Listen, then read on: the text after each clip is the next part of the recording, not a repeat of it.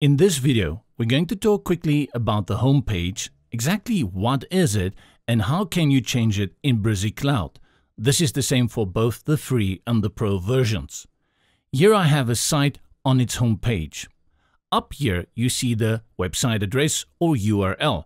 This one is kiwi1401536.brizy.site.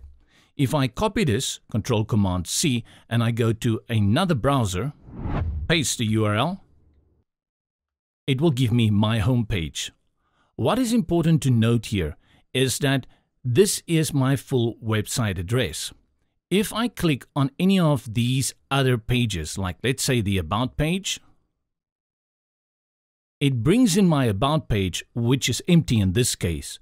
But what I want you to note is that at the top you will see the website address /about. This is a slug. The home page, the page that you set for your home, which is home, in this case does not have that slug. It displays only the website address, your domain address, the URL. This is set by default in Brizy to the home page. Let's go back to the builder. Into the builder, and you will go to settings where it will open the page's settings.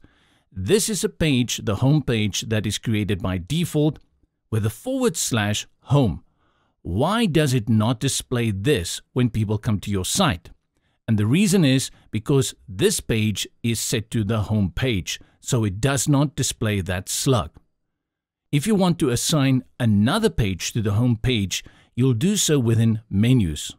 Go to menus, and in this case I want to go to projects, and I want this to be the page that will appear when people come to my site. There are many reasons why you may want to do this. One reason is that you maybe created a second home page that you want to test or temporarily use, then you will do it. To designate this as the home page, click on settings and click here set as home page. Save your changes. Click outside, update, and let's view this on the front end. Now my projects are going to load as my home page. And because I have nothing on this page, it appears empty. You can see it has the URL. And this is how you switch out home pages.